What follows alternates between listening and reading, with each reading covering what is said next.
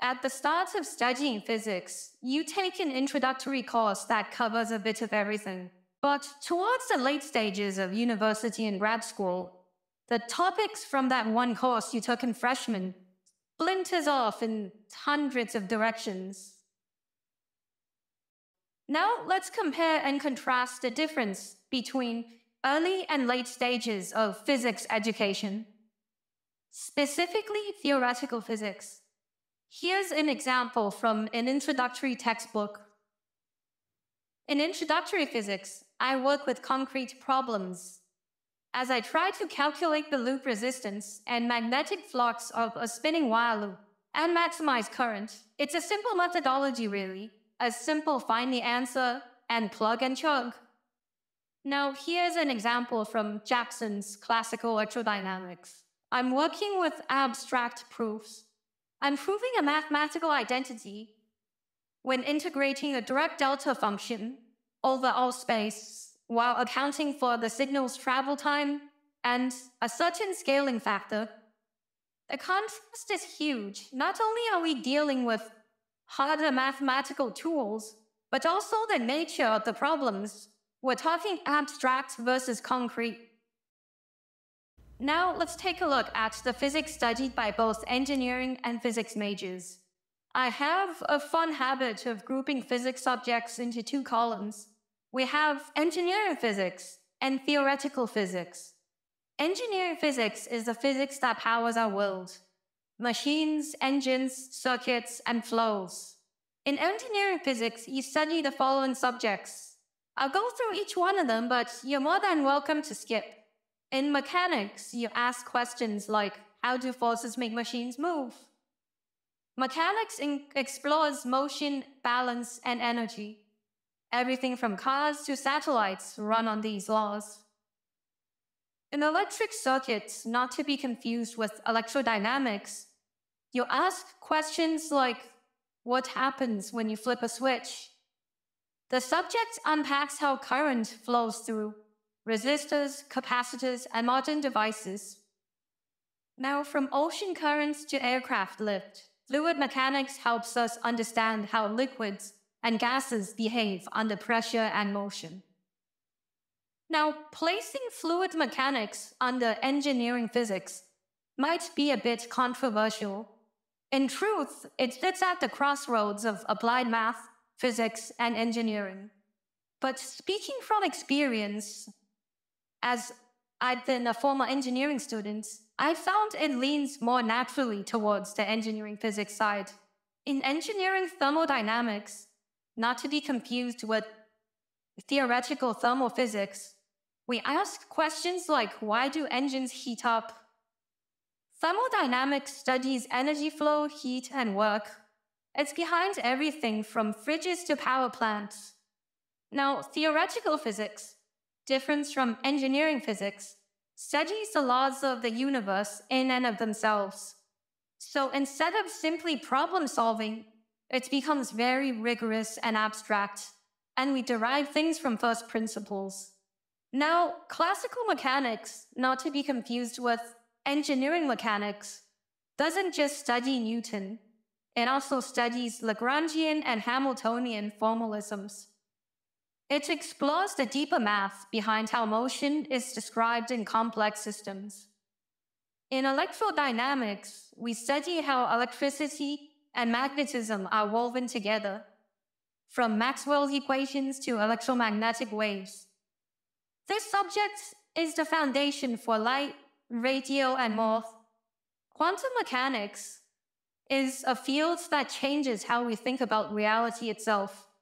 It studies things at the tiniest scales. We see that particles behave like waves, and probability rules. Relativity studies space, time, and gravity. It introduces and builds on Einstein's theories to explain time dilation and the curvature of space-time. Now, statistical mechanics studies systems with many particles. It uses probability and microstates to explain temperature, pressure, and entropy. Now, string theory, a very niche subject, studies fundamental particles as strings, proposing one-dimensional vibrations as the basis for all forces and matter. Solid-state physics studies matter in solid form. It investigates crystal structures, electron behaviors, and properties like conductivity. Now, biophysics, what's typically a graduate subject, studies life through the lens of physics. It applies physical models to understand molecular biology, neuroactivity, biomechanics, and etc. Finally, quantum field theory, a very frontier subject, studies how particles come from fields. It combines quantum mechanics and relativity to explain how particles interact and how forces work at the smaller scales. Now let's see the textbooks I recommend for each subject. For classical mechanics, nothing could go wrong with David Morin's book. It's commonly used by Olympiad or JEE advanced students. It's also widely used in many undergraduate physics programs. For electrodynamics, while more people choose Griffiths, I personally pick Jackson's classical electrodynamics. It's good because it doesn't hold your hand. It's serious and it's mathematical, and that's why I like it. You really feel like you're doing physics when you're using this book. For quantum mechanics, I like Branston. It's a step up from Griffiths, who also made a QN book. It's very packed with derivations, and its formal approach keeps you engaged. Although the text is harder to read, I find myself best able to use it when I'm in a good mood. Although it's still less advanced than Sakurai's book, it finds a good middle ground. For electric circuits, Charles Alexander's book is my go-to. It teaches both computer techniques and analog tools. You're going to have to get your hands dirty with LT-Spice and MATLAB if you want this book. At the same time, you do a lot of work on paper, so it gives a holistic feel. I actually enjoy pulling it out when I'm in my room and want a fun puzzle to solve. For fluid mechanics, I recommend Frank M. White's book. It's filled with neat illustrations and rigorous questions. But for a higher level treatment of fluid mechanics, try Introduction to Fluid Dynamics by Batchelor. This is more commonly used by applied math majors and physicists. For biophysics, I recommend Bialec's book. It has clean illustrations, deep questions, and a rigorous style. It's commonly used by biomedical engineers or interdisciplinary grad students. I actually used this book in my first degree before I switched. For quantum field theory, I recommend Peskin and Schroeder. It's very mathematically dense. It's a go-to text for PhDs and researchers, and I'm hoping one day I can read it. For string theory, Zweibach offers a solid intro for advanced undergrads. But if you want to go all out, then Polchinski is the heavyweight.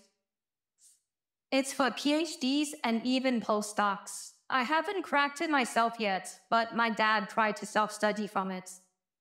And finally, there's Mathematical Methods for Physics and Engineering by K.F. Riley. It's something of a math encyclopedia for physics and engineering, and super comprehensive. Sadly, I do not own it, but all physicists and engineers would have it. That's it for my textbook tour. Hope this vid gives you a head start, or at least a few fun rabbit holes to dive into. Good luck studying. I'll see you in the next one.